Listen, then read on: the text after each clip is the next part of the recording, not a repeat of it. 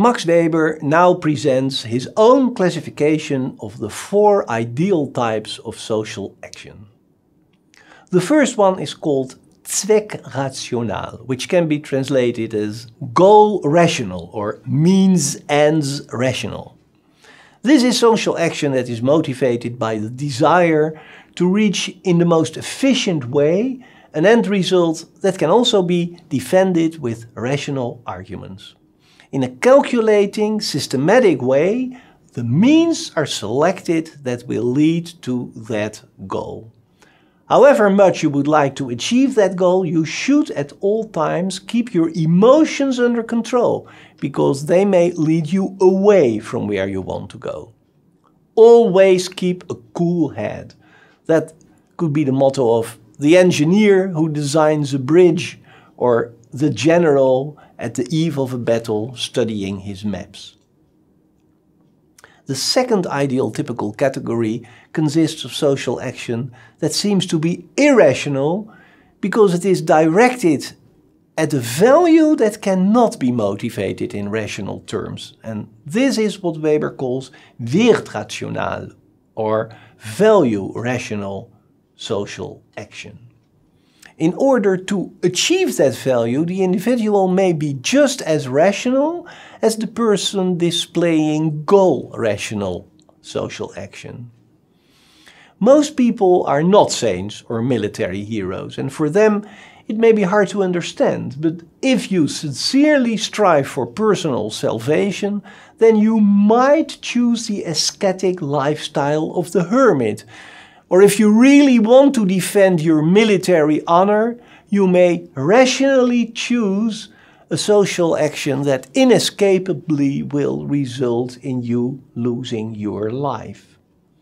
Those actions can be understood in rational terms, but only if you accept, without a rational argument, the value that they are oriented at. Number 3 is called affective social action, and it is motivated by the emotional state of the actor.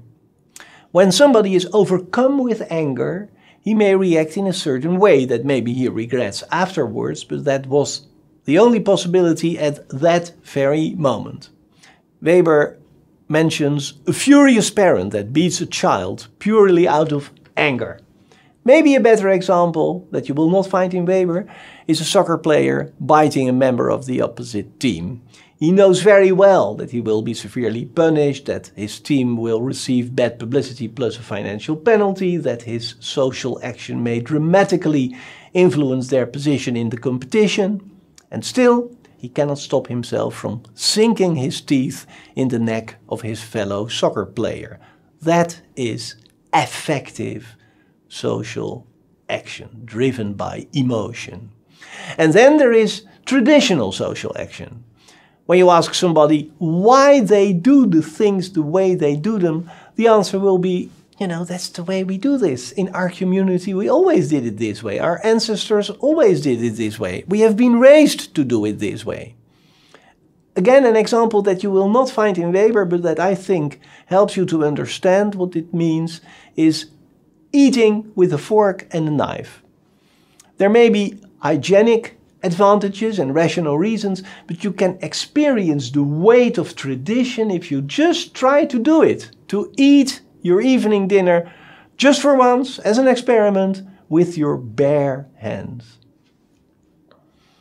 Those are the 4 ideal types of rational action. And one more time, those categories are ideal types, so you will never encounter them in the real world out there, in their pure state.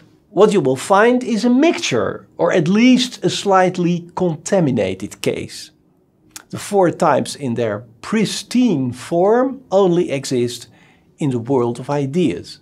But we can observe all kinds of phenomena that more or less approach, that more or less come close to the types that Weber has constructed.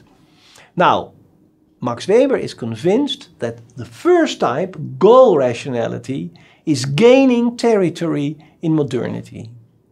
More and more, social action in modern Western societies can be characterized as goal rational And we also witness the gradual marginalization of value-rational, affective and traditional social action. Those types can still be found, but you have to search for them in the periphery. They are pushed into the margin. Now, the kernel of Weber's sociological theory of modernity boils down to this. In modern Western societies, the realm of goal-rational social action is constantly increasing at the expense of the realms of the other three types of social action. All the other aspects of modernity that we will discuss from here are nothing but the consequences of this central development.